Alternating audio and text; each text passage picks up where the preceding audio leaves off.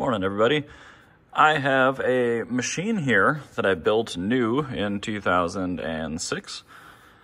It wasn't very high-end at the time, but it was built with a purpose, which was essentially starting to digitize a scrapbook for my parents.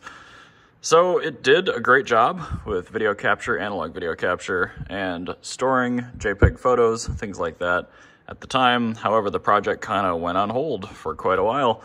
And the machine sat in storage up until last year. It's 2022 right now, so that would have been 2021. It did fire right up and boot into Windows XP last year. However, this year, no life at all. So again, it wasn't built with especially good components, and I think the power supply has probably just failed, capacitor or something like that. So I do have a small form factor PSU here just to plug in and try out, but I want to see if I can get this thing running today. Oh yeah, so it's a Diablo Tech power supply. It does have a single rail, which is kind of cool. But yeah, not a high quality unit. I'm actually kind of impressed. It has a 6+2 pin PCIe connector and an 8-pin processor connector. But I remember this motherboard being a bundle deal at Micro Center with a Celeron dual-core processor for like $65 or $70 back in the day. So I built a few of these, and the boards, honestly, I think this is an ECS Elitegroup motherboard. They used to be a huge manufacturer of low-end boards, but I've never really had a problem with one of these. Looks like it's a 945 GCT-M. It does have a nvidia quadro NVS PCI Express card, and then it also has a really actually rare PCI dual head card too. So the top one can do 2 monitors and the bottom one can do 4. So this machine can actually run up to 6 1600 by 1200 displays without using the IGP. No frills, but anyway, I unhooked the 4-pin processor power and the 24-pin. So I'm just going to hook in the little Antec PSU and see if it'll just fire up into BIOS. After that, if that works, I will start hooking up all the peripherals. Although I'm realizing I don't think this Antec unit has, I don't think it has SATA power, so I might not be able to power all the hard drives. Looks like oh man, I didn't think about that. Well, either way, let's see if it boots into BIOS. Worst case, I can run and get a cheap power supply. Well, fans are on. I do not have a display signal, at least yet. But that's a start.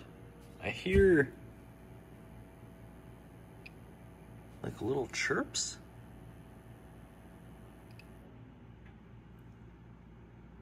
Oh, so it just shut off. I'll turn back on. Maybe the BIOS is resetting. I'll give it a minute and see if it comes online on its own. All right, so I pulled out both. Oh, well, look at that. It's okay on integrated graphics.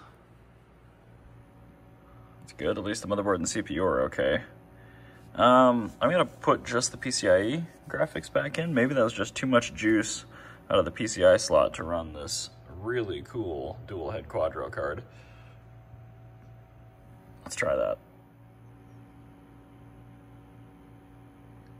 So it won't post with the quadro. I guess I'll try with the PCI graphics version. Well, it's not power cycling anymore, but it's also not posting with the PCI graphics. So I guess let me try to boot it with just the 945 chipset graphics accelerator and see if I can get the main hard drive hooked into power too somehow. I think I've got an adapter. I do not have an adapter, but oh my God, this thing weighs nothing. I have to open this up. This is so bad. 2012? Wow, I put this PSU in later. Interesting. Well, honestly, I've seen worse. That doesn't look quite as offensive inside as I was anticipating, but I would not give this a 500 watt rating. Not for a second.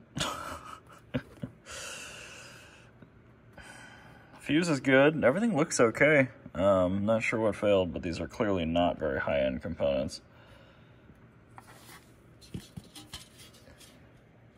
Low noise, long life fan. You can tell this has not had a lot of power on hours. That fan's really clean. Junk. However, yeah, I don't have an adapter for SATA hard drive power, so I'm gonna have to go get a PSU. Well, I raided a different older PC at my home, and I found this TR2 430. It has a pretty strong 5-volt rail, so it tells me that it's a pretty old power supply, but has all the connectors that we would possibly need. So I'm going to throw it in there, and let's hope for the best. All right.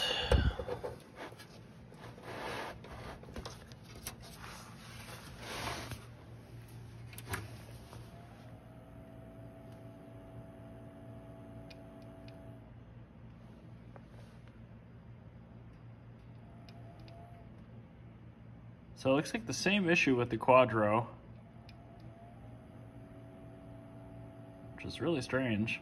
We must have had a power surge. Oh, nope. We're good.